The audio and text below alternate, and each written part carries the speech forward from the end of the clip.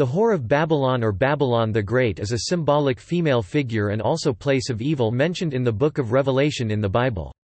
Her full title is given as, "Babylon the Great, the mother of prostitutes and abominations of the earth." Greek, Babylon he Megael he meter tun pornan kai tun beteligmatentes jes transliterated Babylon he Megael, he meter tun pornan kai tun beteligmatentes jes. Passages from Revelation.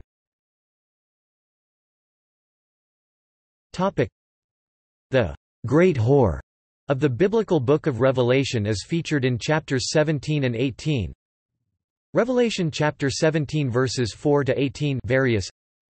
See also Revelation chapter 17 verse 1 parallel translations.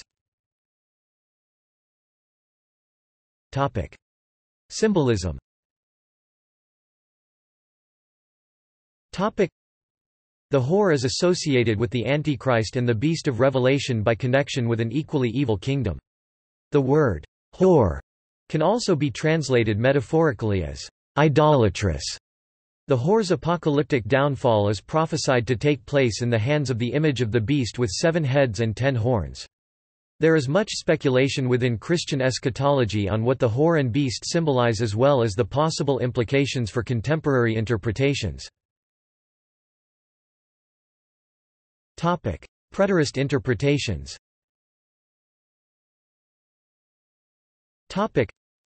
Some scholars interpret Babylon as being based on historical places and events. Rome and the Roman Empire.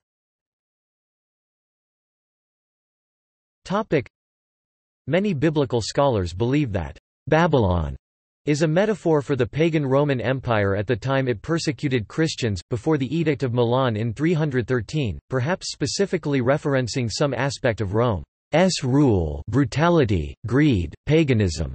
Some exegetes interpret the passage as a scathing critique of a servant people of Rome who do the empire's bidding, interpreting that the author of Revelation was speaking of the Herodians, a party of Jews friendly to Rome and open to its influence, like the Hellenizers of centuries past, and later, corrupt Hasmoneans, where the ruler of Jerusalem or Roman Judea exercised his power at the pleasure of the emperor, and was dependent on Roman influence, like Herod the Great in the Gospel of Luke. In 4 Ezra, 2 Baruch and the Sibylline oracles, Babylon is a cryptic name for Rome. Reinhard Feldmeyer speculates that Babylon is used to refer to Rome in 1 Peter chapter 5 verse 13. In Revelation chapter 17 verse 9 it is said that she sits on 7 mountains, typically understood as the 7 hills of Rome. A Roman coin minted under the Emperor Vespasian ca. 70 AD depicts Rome as a woman sitting on 7 hills. According to the International Standard Bible Encyclopedia, the characteristics ascribed to this Babylon apply to Rome rather than to any other city of that age, as ruling over the kings of the earth Revelation chapter 17 verse 18, b as sitting on 7 mountains Revelation chapter 17 verse 9, c as the center of the world's merchandise Revelation chapter 18 verses 3, 11-13, d as the corrupter of the nations Revelation chapter 17 verse 2, 18-3, 19-2, e as the persecutor of the saints Revelation chapter 17 verse 6. According to Eusebius of Caesarea, Babylon would be Rome or the Roman Empire. And Peter makes mention of Mark in his first epistle, which they say that he wrote in Rome itself, as is indicated by him, when he calls the city, by a figure, Babylon, as he does in the following words, "The church that is at Babylon, elected together with you, salutes you, and so does Marcus my son." 1 Peter chapter 5 verse 13. Jerusalem. Alan James Beagley, David Chilton, J. Massingbird Ford, Peter Gaskell, Kenneth Gentry, Edmondo Lupieri, Bruce Molina, Ian Provan, J. Stuart Russell, Milton S. Terry point out that although Rome was the prevailing pagan power in the 1st century when the Book of Revelation was written, the symbolism of the Whore of Babylon refers not to an invading infidel of foreign power, but to an apostate false queen, a former bride, who has been unfaithful and who, even though she has been divorced and cast out because of unfaithfulness, continues to falsely claim to be the queen of the spiritual realm. This symbolism did not fit the case of Rome at the time. Proponents of this view suggest that the seven mountains in Rev 17-9 are the seven hills on which Jerusalem stands, and the fall of Babylon in Rev 18 is the fall and destruction of Jerusalem in 70 AD. Several Old Testament prophets referred to Jerusalem as being a spiritual harlot and a mother of such harlotry. Isaiah chapter 1 verse 21, Jeremiah chapter 2 verse 20, Jeremiah chapter 3 verses 1 to 11, Ezekiel chapter 16 verses 1 to 43, Ezekiel chapter 23, Galatians chapter 4 verse 25.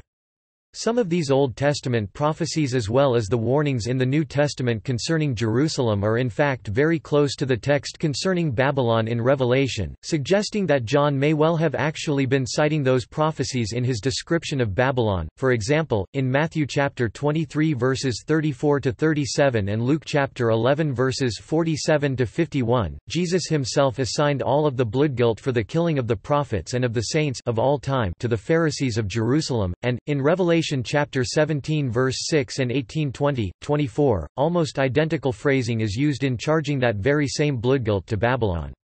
This is also bolstered by Jesus' statement that it's not possible for a prophet to be killed outside of Jerusalem, Luke chapter 13 verse 33.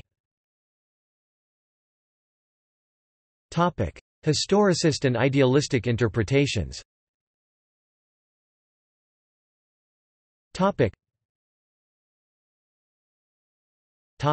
Pre-Reformation Catholic view.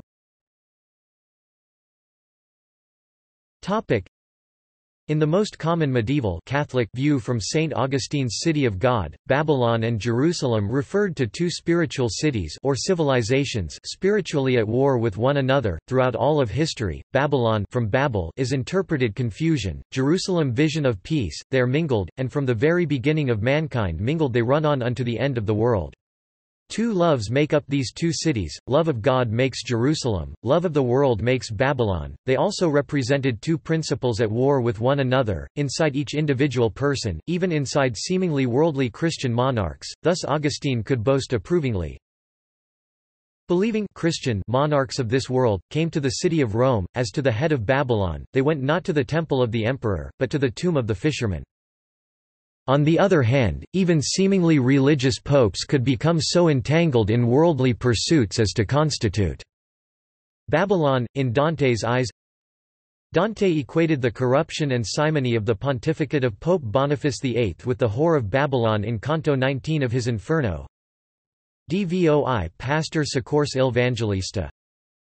Quando cole che seed sopra loc Putnegiar coi regia lui fu vista.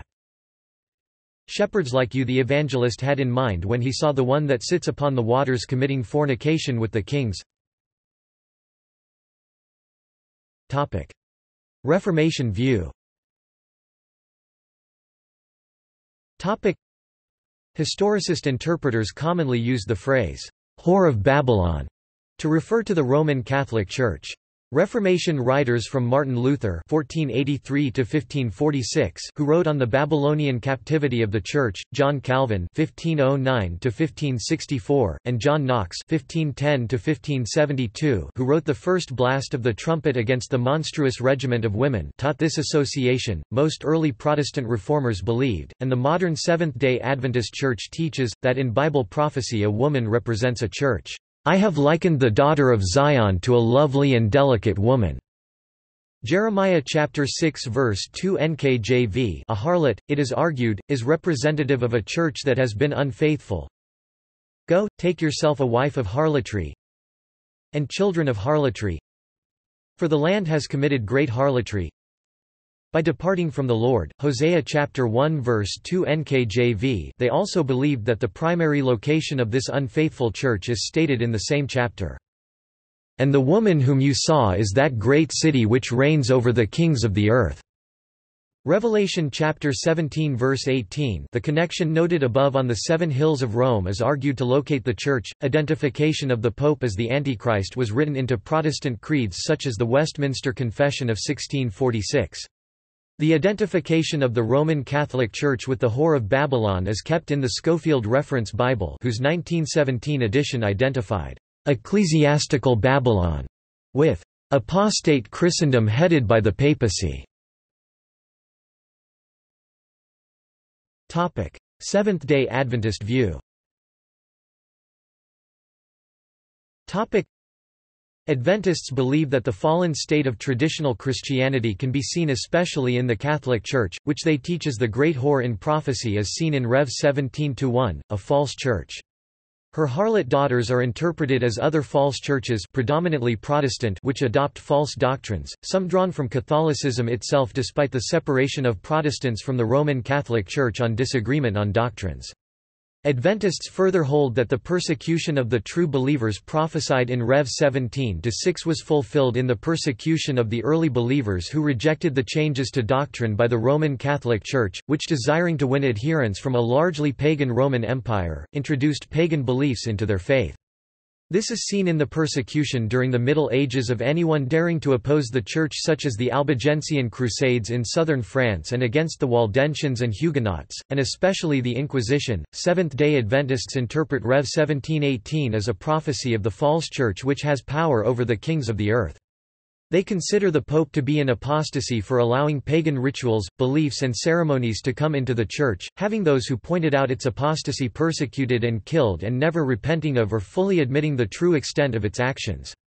They see the papacy, termed Papal Rome, stepping in after the Roman Empire, termed Pagan Rome, as fulfillment of 2 Thessalonians chapter 2 verse 7, which says, "For the secret power of lawlessness is already at work, but the one who now holds it back will continue to do so till he is taken out of the way."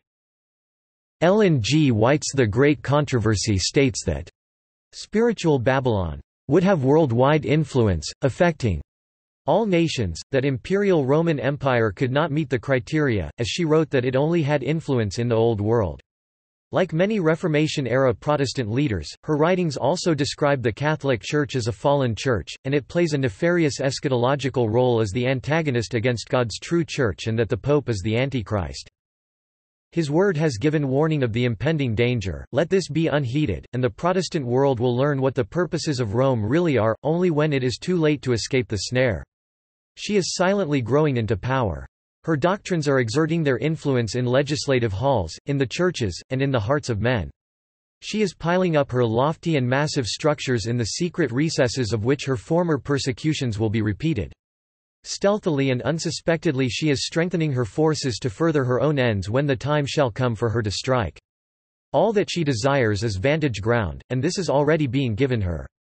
We shall soon see and shall feel what the purpose of the Roman element is. Whoever shall believe and obey the word of God will thereby incur reproach and persecution. Latter-day Saint view. The Church of Jesus Christ of Latter-day Saints (LDS Church) views the Whore of Babylon and its Book of Mormon equivalent, the Great and Abominable Church, as having dominion over the entire earth and representing a singular group as well as groups of carnal individuals seeking wealth, sexual immorality, and the persecution or death of saints. The Whore of Babylon, or the Devil's Church, consists of all organizations not associated or against all faithful people in Christ. Ultimately, the Whore of Babylon's fate is to be destroyed in the last days. Jehovah's Witnesses view.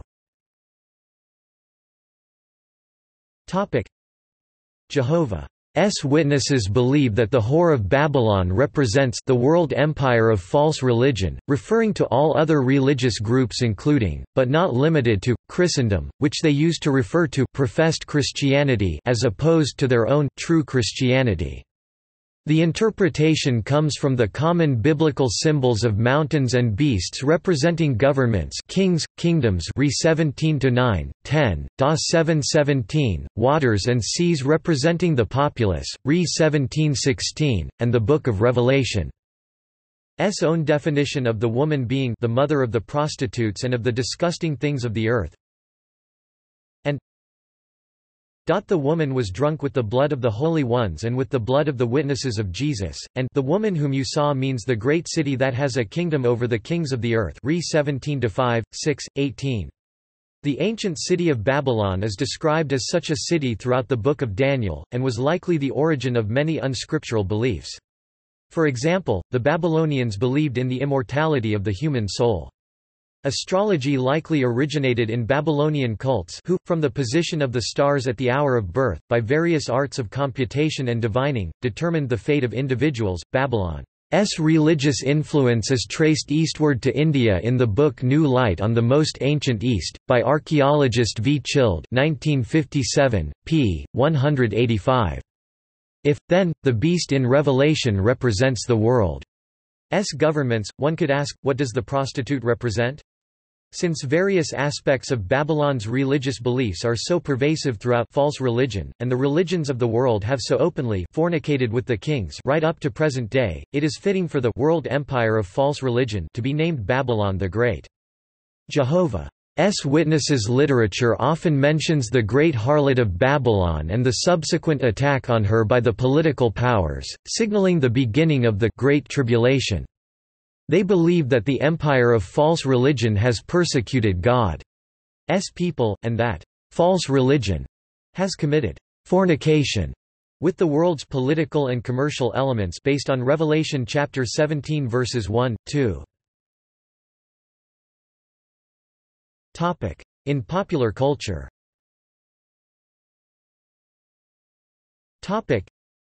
In the Lars von Trier film Nymphomaniac, the central character Jo reminisces about a field trip as a young girl that suggests she had a vision of Valeria Messalina and the whore of Babylon looking over her as she levitates and spontaneously has her first orgasm. In the 6th season of Dexter, season antagonist Travis Marshall who is committing biblical-themed murders while guided by a hallucination of his dead professor that acts as a second personality kills his sister Lisa to serve as the whore of Babylon for his apocalyptic tableau in the episode, Sin of Omission. In the 5th season of Supernatural, when the protagonists must thwart the apocalypse after Lucifer is released from hell, the episode, 99 Problems, sees protagonists Dean and Sam Winchester and their angel ally Castiel arrive in a small town where a woman named Leah Gideon is presenting herself as a prophet of the Lord, protecting the town from demons by performing exorcisms and encouraging the residents to turn against the sinners among them. Castiel reveals that Leah Gideon is not a prophet as angels are aware of the names of all the prophets, identifying Leah as the whore of Babylon. Sam speculates that the real Leah was killed months ago and the whore is now impersonating her, who will come bearing false prophecy and condemn those who follow her to hell. She can only be slain with a stake made from a cypress tree that grew in Babylon when wielded by a true servant of heaven. The whore of Babylon, referred to as the harlot and Mother Harlot, appears as a high-level fiend race demon in the Megami Tensei series. She first appears in the updated version Shin Megami Tensei, Nocturne as an optional boss that guards the Candelabrum of Beauty. The Whore of Babylon is also referenced in the 1978 movie, Damien, Omen 2. Carl Bugenhagen, played by Leo McKern, takes a fellow archaeologist to a site to show him a painting which proves that Damien Thorne is the Antichrist. On their way, a statue of the whore is pointed out. Shortly afterwards, the site collapses burying both men alive. See also